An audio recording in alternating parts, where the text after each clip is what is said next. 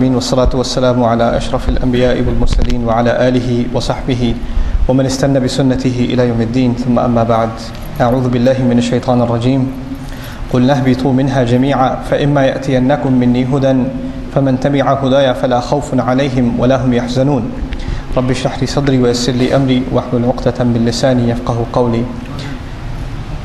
The phrase I left off talking about was فلا خوف عليهم ولا هم يحزنون.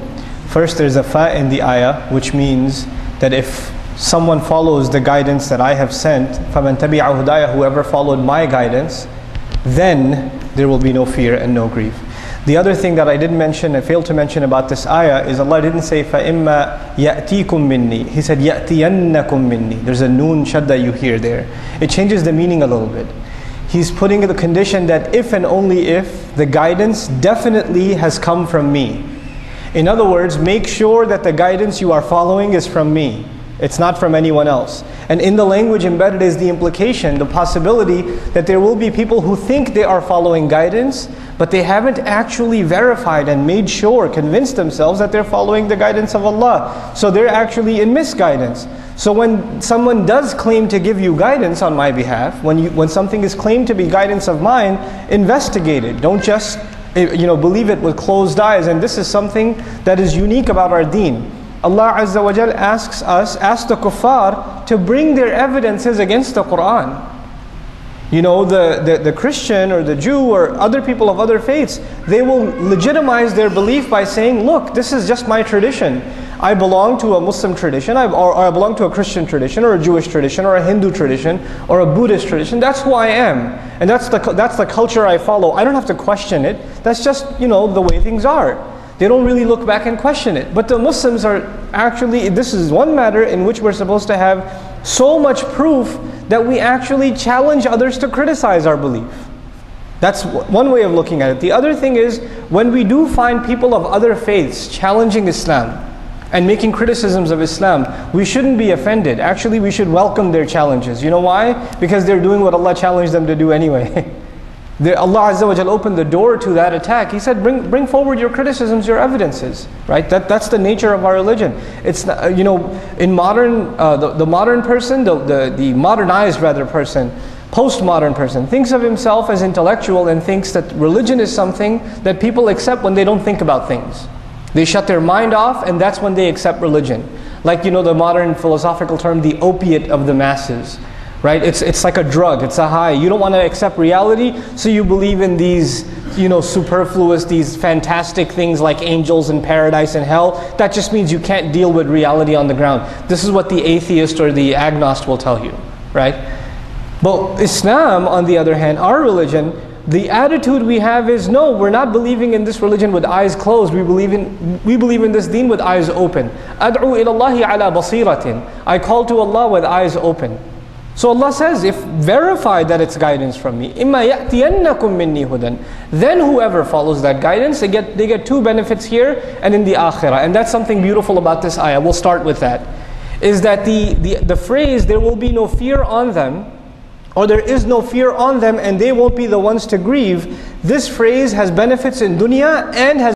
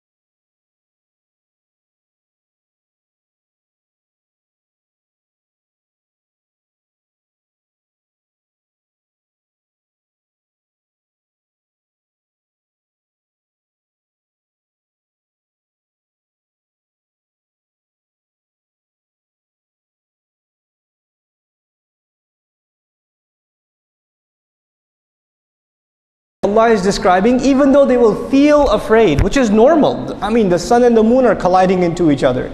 You know, the oceans are boiling over. Wild animals, وَإِذَا الْوُحُوشُ حُشِرَتْ, wild animals are herded together. It's normal to feel afraid.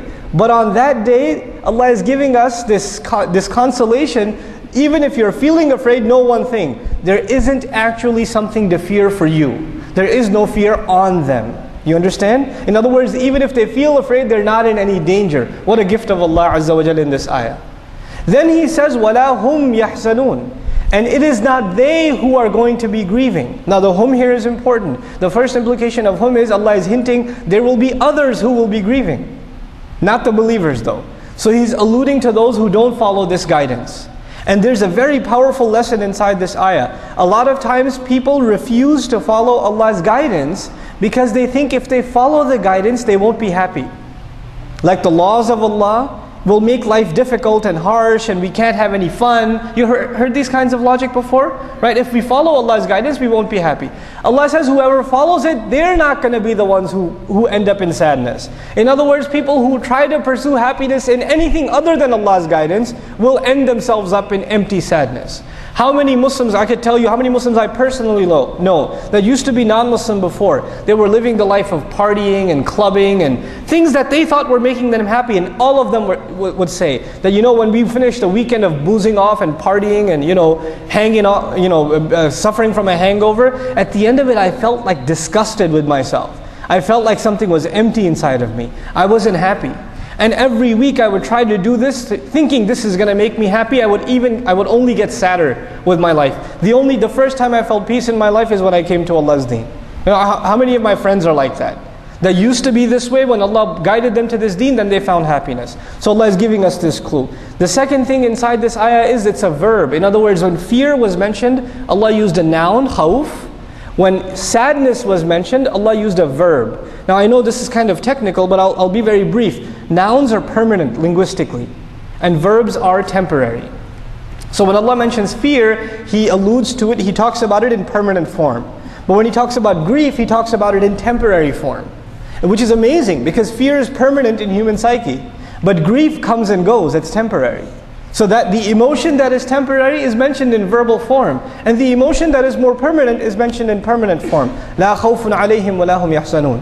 Then finally about this ayah in regards to this dunya and the next. In this dunya there is no loss for the believer.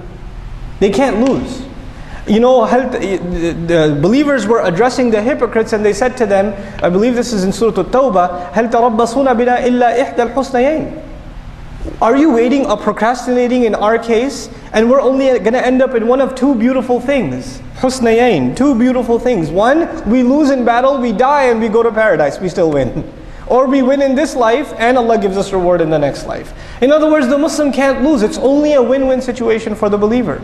So much so as something that everybody gets sad about. You know, when people get sick, you become very sad for them.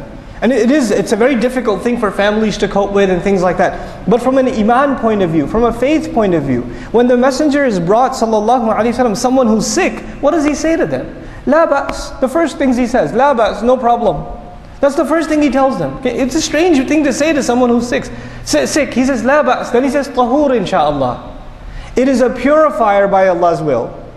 In other words, the longer you are sick, all of your previous sins are being paid for. And when you end up in front of Allah on Judgment Day, and you, instead of complaining, Ya Allah, why did you keep me sick for so long? I had diabetes, I had cancer, I had really bad allergies, this and that. On the Day of Judgment, you will thank Allah for that sickness. Because each second of that sickness was getting rid from you these sins. And you come before Allah purified, subhanAllah. So the person is going through affliction in this world, but even this is not sadness for them. Allah Azza wa Jalla even makes that a place of joy.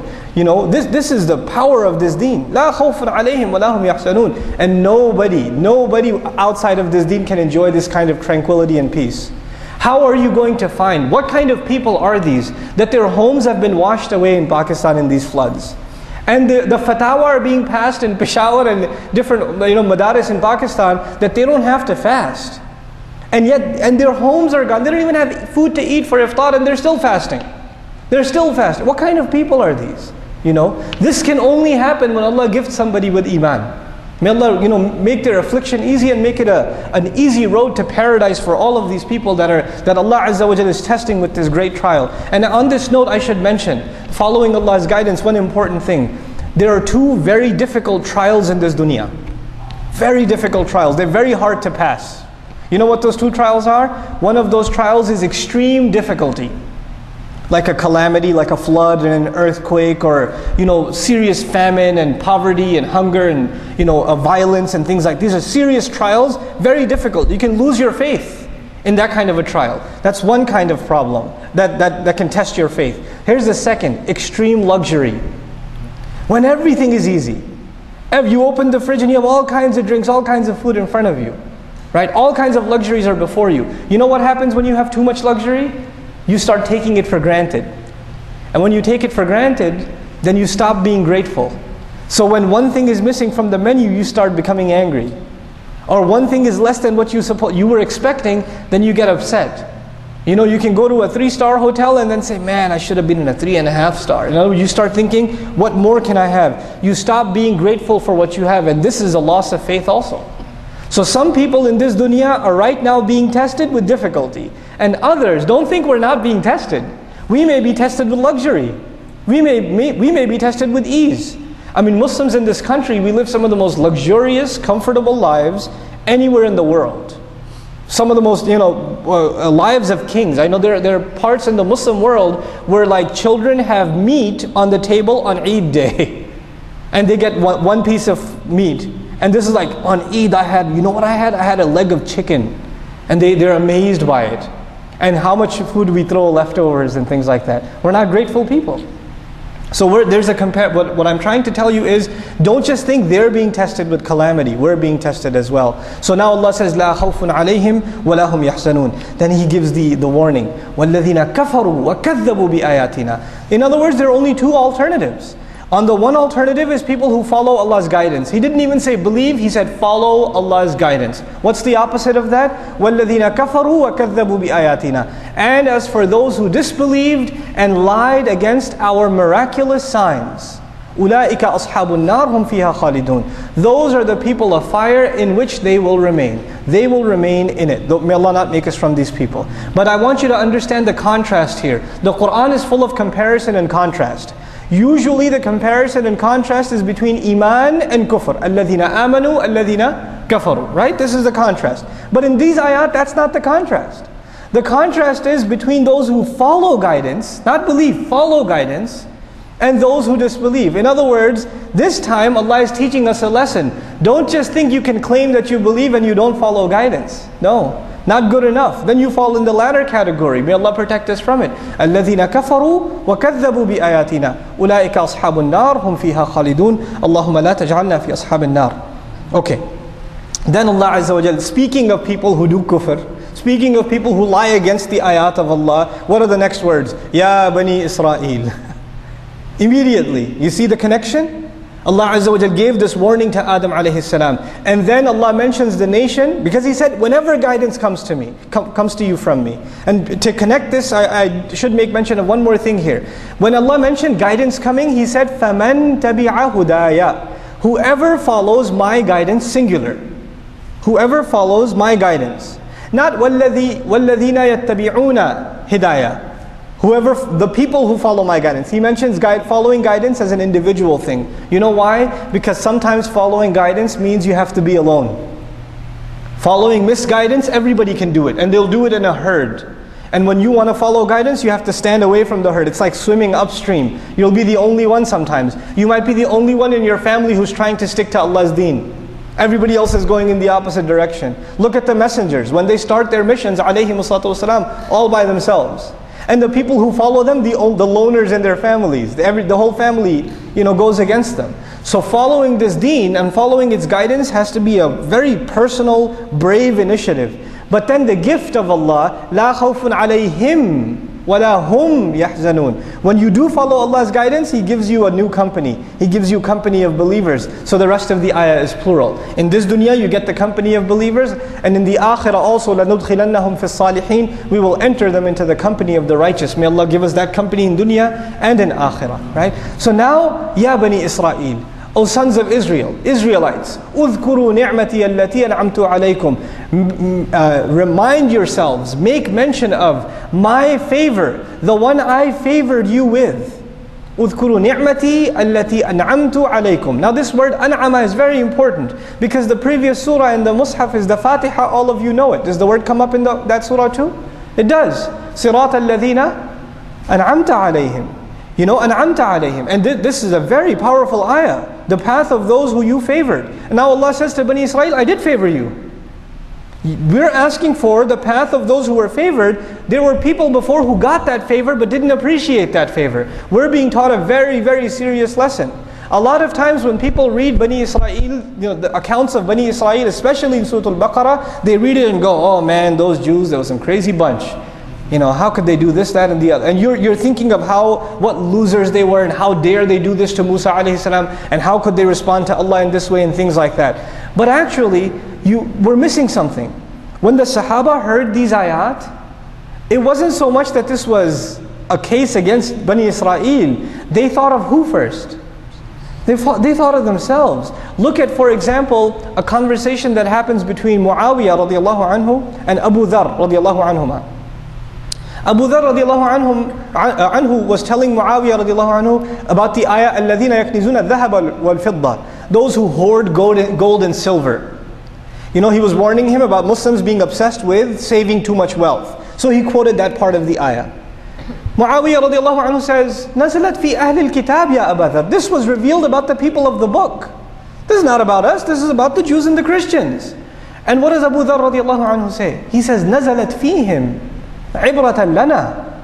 It was revealed about them, but it's a warning and a lesson for us. In other words, even when they read about Bani Israel, they're not thinking about Bani Israel, they are thinking about themselves. And this will become abundantly clear in this surah. Abundantly clear. That as we read their accounts, we are being told, look, there's a veteran nation that had guidance, that was given a book, and there was the messenger sent to them is the closest to Muhammad sallallahu alaihi wasallam in many regards. Musa alayhi salam. He was commanded with many things that the messenger of Allah was commanded with sallallahu alaihi wasallam. And there's a reason he is the most mentioned messenger in the Quran, because his case study will help us do our life and live our life as an ummah better. We must carefully analyze all of the mistakes of Bani Israel. Why? So we don't make those mistakes. That's the point of it. So now Allah begins, اذكروا نعمتي التي أنعمت عليكم. So when you're listening, Allah telling Bani Israel, remember the favor I favored you with. Now you have to think. They should remember the favor they were favored with. But don't we have to remember the favor Allah favored us with? What is the favor Allah favored us with? He made us the last ummah. He made us the ummah of Muhammad sallallahu alaihi wasallam. He made us Ahlul Quran, the people of Quran. He made us the people qualified for the shafa'ah of Allah's Messenger sallallahu alaihi wasallam. This is not a small favor. You make mention of the favor Allah gave. And by the way, when you remember somebody's gift, you appreciate it more. If you don't remember the gift, you don't appreciate it.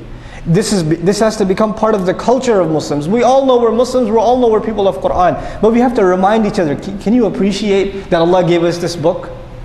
It should be like a new gift every time. We should remember this book as a gift from Allah Azza wa Jal. We should remember our messenger as a gift, sallallahu alaihi wasallam, as a gift given to us, a special gift from Allah Azza wa Jal. And He says, اذكروا نعمتي التي أنعمت عليكم وأوفوا بعهدي أوفي بعهدكم.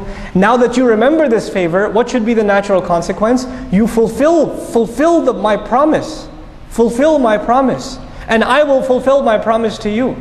And ufi is majzoom, which means it's jawab al-shart. If you fulfill my promise, then as a consequence, I will fulfill my promise to you.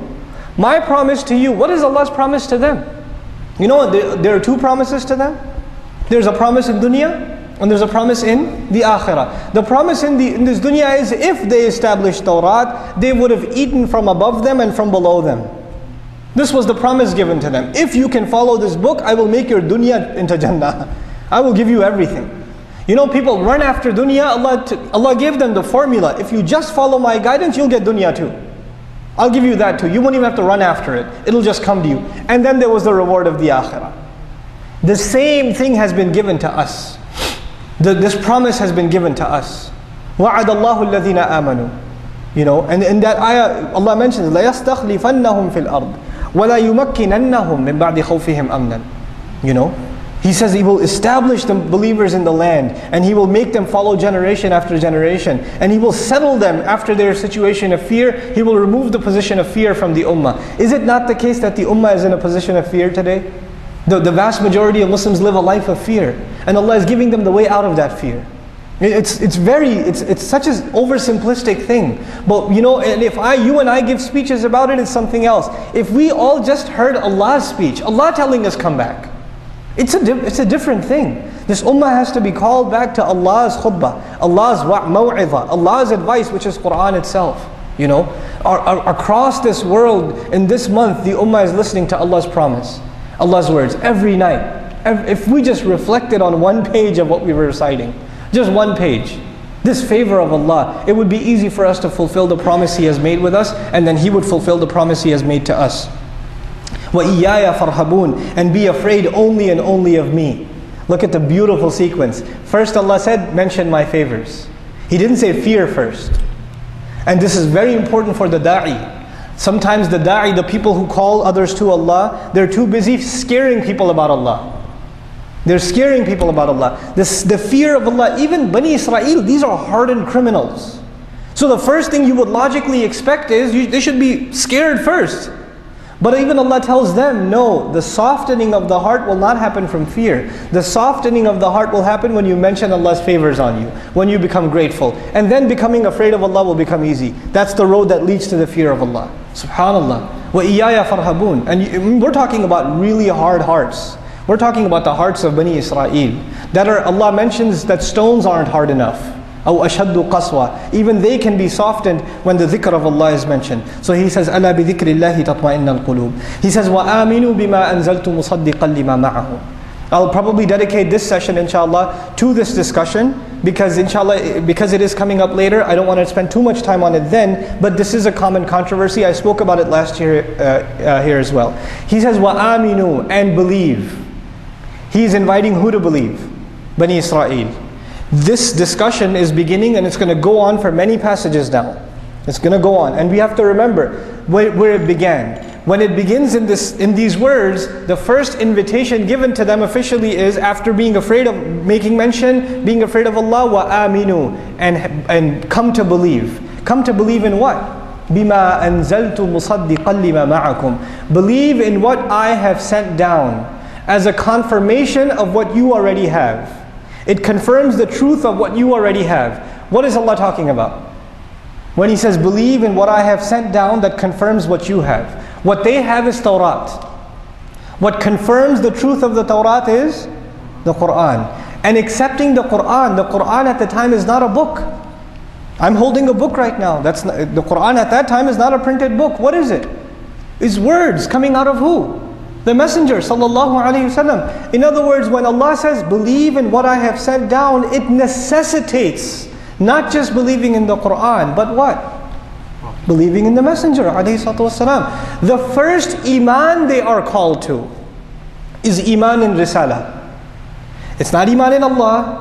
It's not iman in the akhirah. It's not good deeds. The first iman, the first faith they are called to is faith in the Messenger. Why am I making such a big deal about this? Because later an ayah is coming. إِنَّ الَّذِينَ آمَنُوا وَالَّذِينَ هَادُوا وَالنَّصَارَى وَالصَّابِئِينَ مَنْ آمَنَ بِاللَّهِ وَالْيَوْمِ الْآخِرِ وَعَمِلَ صَالِحًا فَلَهُمْ أَجْرُهُمْ عِنْدَ رَبِّهِمْ وَلَا خَوْفٌ عَلَيْهِمْ وَلَا هُمْ يَحْزَنُونَ. The ayah is coming in the same discussion. Those who believe, those who were Jewish, those who were Christian, those who were Sabians, whoever believed in Allah and the last day and acted righteously has no fear.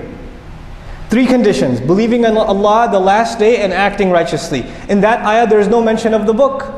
There's no mention of believing in messengers. So people have made futile attempts to reinterpret that ayah to mean you don't have to believe in the messengers to be considered a believer. You could be from the Jews or the Christians or the Sabians or the Muslims and you have no fear. Wait a second. This is الَّذِينَ جَعَلُوا الْقُرْآنَ عِضِينَ. They took the Quran and tore it to pieces. They take one piece, they don't take the rest. It's part of a long discussion.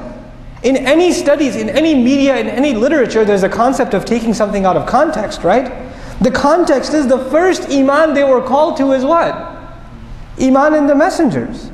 So the only imaniyat left are Allah, the akhirah, and good deeds. So the leftovers are mentioned there, but the first thing is mentioned here. It's all part of one continuous discussion. But when you start looking at the Quran piecemeal, then you can make whatever conclusions you want.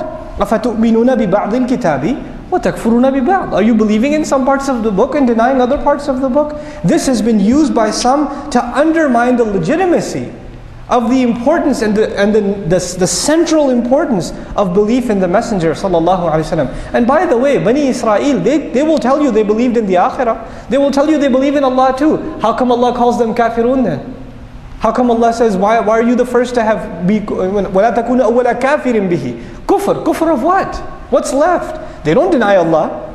They don't deny most of the prophets. They don't even deny Jibreel alayhi salam, even though they have problems with him. They don't deny him. The only problem left is what? Believing in this messenger. You don't believe in him, nothing counts. You don't, in Iman, there's no 95%. I believe in 95%, the other 5 I'm not too happy with. So I'm not going to believe in that. It doesn't work that way with Iman. Even for a Muslim, we don't have the option of saying, you know what, the Christians are giving us a really hard time, so I've decided not to believe in Isa alayhi salam anymore. We don't have those options. We believe in all the messengers alayhim as-salatu was-salam. There is nothing short of 100% when it comes to imaniyat. Nothing short of 100%. So وَآمِنُوا بِمَا أَنزَلْتُ مُصَدِّقًا لِمَا مَعَكُمْ. Believe in what I have sent down as a confirmation of what you have, what is with you already. In other words, Allah is alluding to the fact that they already know. They looked up in their books. Is there another messenger coming? Is there a final book coming? And they found proof in their own books. And then the messenger came and fulfilled all the signs. You already know he's confirming what you've got. You've got the confirmation, but you put it in confidential files. You don't share it with anybody else. But you know. You know. He says, وَلَا تَكُونُوا أَوَّلَ كَافِرٍ بِهِ. Don't you be the ones that are the first to disbelieve in it. How can you be the first to disbelieve in it? You come right out in your disbelief. You know, Allah Azza wa Jal, this awwal doesn't mean chronologically, because the first to disbelieve were the Quraysh. So what is awwala kafir? Don't be the first to disbelieve. Don't be in front of the line and being the worst of the disbelievers.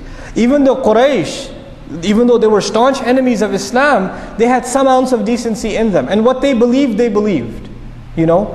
But they've taken the front row seat. They've taken the priority seat in being the enemies of Islam. وَلَا تَكُونُوا أَوَّلَ كَافِرٍ بِهِ. And the other reason this is mentioned is the Jews were people that knew about prophets. They had some concept of prophets. They had some concept of previous books. So it's more, you know, and the Quraysh had no concept of prophets since Ibrahim alayhi salam. And no Sharia, no different prophets, nothing. So the Muslims were expecting, well, these people have some experience with prophets and books. It'll be easy for them to accept this prophet because it's from their tradition. But the Quraysh, we can understand, they're jahil. They don't have any knowledge of these things. So it's a tougher case for them. But the irony that the Quraysh were easier actually than Bani Israel. Many of the Quraysh are the Sahaba now. Very few from Bani Israel came to Islam. Very few from them who were in the Arab lands came to Islam. So وَلَا تَكُونُوا أَوَّلَ كَافِرٍ بِهِ. And then Allah tells them what they were hiding. And Allah exposes them. And this is part of the miracle of the Quran. Allah exposes the secret agendas of the enemies of Islam. He says, وَلَا تَشْتَرُوا بِآيَاتِي ثَمَنًا قَلِيلًا. Don't sell my ayat for a small price. Don't sell out. What does that mean, don't sell out? It means they knew already he's the messenger of Allah. But they had to keep that information from their own. Why? Because if they tell their people, they will accept. And if they will accept, a Gentile, a non-Arab, a non-Jew rather, not from the children of Israel, if they accept him as a messenger, then their special status is gone. Now he's got slaves following him, he's got Arabs, he's got Persians, he's got Romans, he's got Salman al-Farisi, Suhaib al-Rumi, you know, Bilal Habashi, he's got every nation under him. There's no special status for any nation. If we accept this, our special status is gone. We can't accept that. You know, and our monopoly over being people of the book, that's gone too. And Allah, you know, so don't sell out for a small price. وَلَا تَشْتَرُوا بِآيَاتِي ثَمَنًا قَلِيلًا وَإِيَّايَ فَاتَّقُونَ. And have taqwa, fear only and only of me. In this ayah, there's a serious warning to all nations that get a book, including ours. It will be possible that there will be people of knowledge who will take Allah's book and the laws of Allah, the sunnah of Allah's Messenger sallallahu alaihi wasallam, and interpret it in a way that fits a particular agenda. Because they are afraid of certain elements or people or backlash or whatever, they will interpret Allah's book so it's pleasing to the people, while not being afraid of Allah. Allah says, don't sell my ayat for a small price, a small gain that you will get from the people. And if you do that, clearly it proves that you have no fear of me. So He mentions, وَإِيَّايَ فَاتَّقُونَ, have taqwa only and only of me. In other words, right now you don't only have taqwa of me. Seems like you have fear and concern for protection from other sources too. You know, وَلَا تَلْبِسُوا الْحَقَّ بِالْبَاطِلِ وَتَكْتُمُوا الْحَقَّ وَأَنْتُمْ تَعْلَمُونَ. And don't disguise truth with falsehood. This is also something people of knowledge are capable of doing, and Muslims are no exception. Even Muslims are no exception. You can quote ayat and ahadith and as evidences, and you can make it sound like the falsehood is the truth. It's very easy to manipulate text. Remember, Allah already told us, يُضِلُّ بِهِ كَثِيرًا. He will misguide with it many. So when people already have a preconceived agenda, a notion, they want to push a certain idea, they can actually use the Qur'an, they can use the Sunnah to actually come up with false conclusions. It is very possible. It is extremely possible. And so Allah Azza wa Jal warns Bani Israel, He says, don't dress the truth with falsehood. And you know how that's done? 90% of what you say is true, and you mix in a little bit of falsehood in there, so it gets kind of disguised. And what's a little bit false is all false. It's all false, but you can disguise it really well. وَتَكْتُمُ الْحَقِّ, while conveniently hiding, covering up the truth. In other words, this can be done, you know how? When somebody has a particular, and this is happening a lot in the ummah today. In my opinion, Allah knows best. And I know this might sound controversial to some of you, but I have to say what I believe. You know? In my opinion, there are two extremes in how the religion is being manipulated in our time. There's what you can call a liberal extreme, that are trying to interpret everything about this deen in a way that will make non-Muslims happy. They're not concerned about the fear of Allah, they're concerned about what non-Muslims will say about us. So anything that sounds politically incorrect, let's reinterpret it, or not even talk about it. تَكْتُمُ الْحَقِّ. Right? And they hide the truth conveniently. And they'll present themselves as professors and PhDs and doctors, etc., etc., etc., and come up with these, these watered down, clearly ingenuine interpretations of the religion and the book. On the other extreme is the angry extreme. There are people who are angry at the state of the ummah and the atrocities that are happening to the Muslims. And their anger is leading them to interpret Allah's book that justifies and further solidifies their anger. This book, you cannot come to it from grief. Grief leads to anger. And on the other hand, you can't come to it from fear. Fear should not be a motive in interpreting this book. Neither should grief. We have to come to it with fearing Allah only. You know the two negative emotions Allah mentioned in this surah, لَا خَوْفٌ عَلَيْهِمْ وَلَا هُمْ يَحْزَنُونَ. And in the extreme misinterpretations of our religion, you have people of khawf and you have people of huzn. And they're both interpreting the religion in what suits their personal agenda, and assuming that this is a genuine cause for the religion. This is not. We have to be level-headed when we come to this deen. We have to put our emotions aside, and we have to put fear of anybody else aside. And wallahi, it is my conviction, this is my personal conviction, you don't have to agree with it. My personal conviction is, if the Qur'an was presented without compromise, genuinely, authentically, with proper study, there is nothing we have to be ashamed of, there is nothing that's politically incorrect, there is no controversy. This is a book of fitrah. This is a book of human decency and human nature. If we did our job presenting it right, anybody would see the sense in it. Anybody. Except those who are bent upon hating us anyway. Well, no matter what we say from our mouths, they're going to hate us anyway. You know, nowadays they've got this new thing with taqiyya, right? Taqiyya is the concept of Muslims seeking, for the purpose of protection, them lying. They developed this, they got it from some book, and they say, oh, you Muslims, either you're all terrorists, and those of you that are not terrorists are using taqiyya, so when you speak against it, you're just lying to protect the terrorists, right? So the ones who want to paint us with a certain brush, they will paint us no matter what we do. No matter what we do. But we have to be genuine to Allah's book. And if we are genuine to Allah's book, wallahi, this country will see a different Islam. They will see the Islam that they're supposed to see. And we haven't really, in my conviction at least, the Muslims, we have not done our job explaining this book for the fear of Allah alone. Even if we do explain this book, it's for the fear of the people. We have to explain this book for the fear of Allah Azza wa Jal. So he says, وَلَا تَشْتَرُوا بِآيَاتِ ثَمَنًا قَلِيلًا وَإِيَّايَ تَتَّقُونَ وَلَا تَلْبِسُوا الْحَقَّ بِالْبَاطِلِ وَتَكْتُمُوا الْحَقَّ وَأَنْتُمْ تَعْلَمُونَ. And you deep down, you are the ones who know that you're hiding the truth.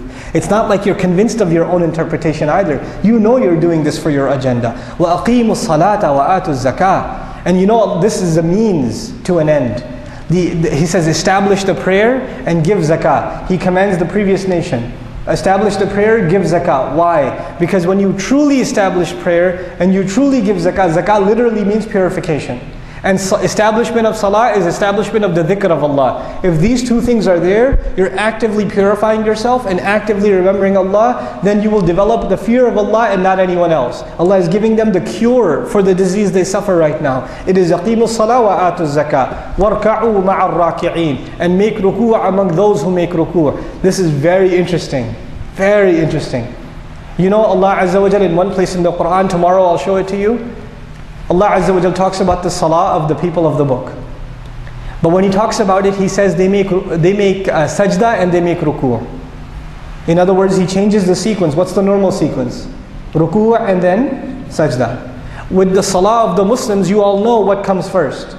Ruku' and then sajda. Warka'u wasjudu, right? But in regards to people of the book, Allah Azza wa Jal, in one place He mentions they make sajda and they make ruku'. Hasidic traditional Jews, very, very conservative Jews, they don't even use video cameras. They're that conservative.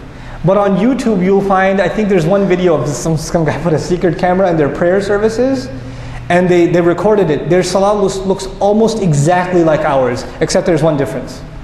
They make sajda first, then they make ruku'. First they make sajda, then they make ruku'. Subhanallah. And Allah mentioned, when He talked about their salah, He mentions their sequence. Sajda first, ruku' second. Now, in this ayah, Allah told them, they make ruku' too. But this time Allah said, وَارْكَعُوا مَعَ الرَّاكِعِينَ. This time you've been making ruku'. But now it's time for you to make ruku' with those who are making ruku'. In other words, who? The Muslims. This time you're supposed to join these people who are making ruku'. Join them. وَارْكَعُوا مَعَ الرَّاكِعِينَ. Subhanallah. What a powerful ayah. You know, and he told them, establish salah. They said, fine. Atu zakah, yes. Oh, irka'u ma'ar raki'in, with them.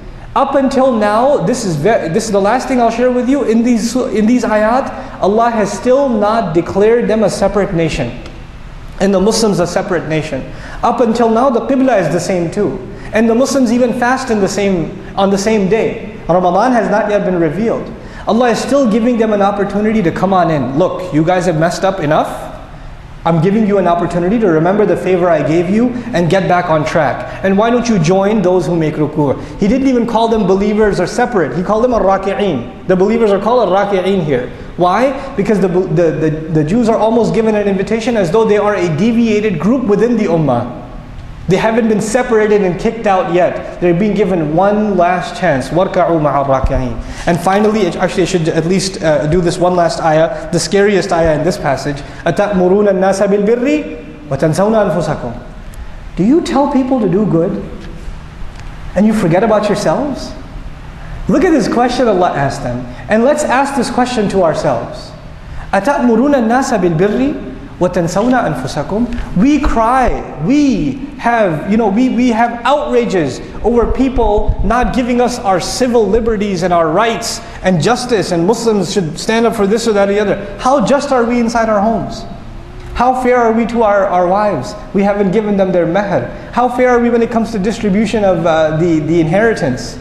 How many people swindle others? Doesn't matter how long your beard is. If you're going to cheat people in business, you're going to cheat people in business. You know? And then on the other hand, we want justice from everybody else. You tell people about justice and good, you're the ones who tell them, and you forget about yourselves. You know? Muslims today, subhanAllah, it's the sad day for the ummah that the worst advertising against Islam is the character of the Muslim. That's the worst advertising against Islam.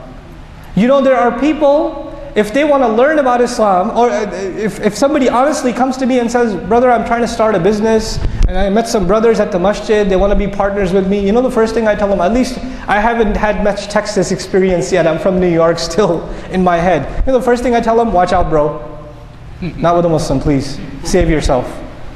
How many times, all over the country, if I give a khutbah about justice or fairness, some brother come, brother, there was a brother at the masjid, he used to give me salam, sometimes he even leads the prayer, he's very pious, knows a lot of Quran, he's a hafiz, this and that, and we got into business and he cheated me. How could he do that? Although that's how he could do that. Because we've separated two things, the appearance of piety and the character of piety. So some Muslims have decided they're going to be ethical but not religious. And others have decided they'll be religious and not ethical. But Allah doesn't allow us to separate those two things. They go hand in hand together, subhanAllah. But we've separated those things. And it doesn't, some Muslims use this as an excuse. Yeah, I don't have a beard or I don't wear hijab because those people are all fake. No, that's a cop-out too. That's not genuine either. What Allah teaches us to do, He teaches us to do. But the misbehavior of Muslims, that they tell others to do good, but they forget about themselves. And the scariest one of this is people like me. People who recite Quran or teach Quran because there's nothing more good than Quran. So if we teach people Quran and we forget about ourselves, nobody is in bigger trouble than us.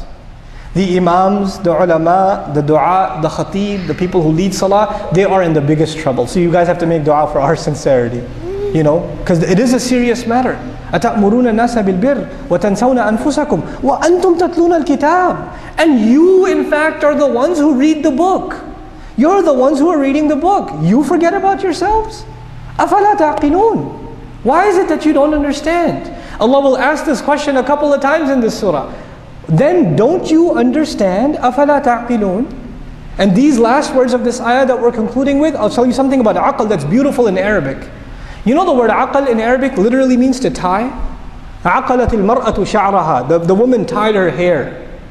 Iqal, the old Arabs, they used to have a rope around their head. Nowadays they have that cute little rubber thing that they put on top of their scarf so it doesn't fly away. But that's not what the iqal originally was. The iqal was a rope. And the reason they have a rope is because the camel does not come with anti-lock brakes. So when they park their camel, they have to take this thing off and tie up the camel. This is iqal, a means of tying it up. Now aql, the same root origin aql is used. Why? Because to the Arab, the word aql, intellect, means you have control and restraint. You have control over your emotions, that means you have aql. If you have no control over your emotions, it doesn't matter if you have a PhD, you're ghayr aqil. You're not someone who possesses intellect. For them, intellect is not about knowledge. You know what intellect is about? Self-control. Self-control. So there are two faculties inside of us. There's the heart, the center of our emotions, and there's the mind. Aql is a combination really of both. Where the mind processes things but doesn't let the biases of the heart, whether it be anger or greed or fear or anything else, it doesn't let them get in the way. It keeps the emotions in check and then makes the right decision. Allah says, أَفَلَا تَعْقِلُونَ, implying don't you understand? Then don't you understand? On the one hand, they read the book, they're researchers. Allah just said, أَنْتُمْ تَتْلُونَ الْكِتَابِ. You're the ones who read the book. So they do understand. So the problem isn't here. Where's the problem? It's over here. And that'll become clear later on in this surah. Because the matters of the heart will come up over and over and over again. أَفَلَا تَعْقِلُونَ. Because the hearts are hard. Why is it then? What then keeps you from understanding? May Allah make us people of understanding. And may Allah Azza wa Jal keep us from falling into the pitfall.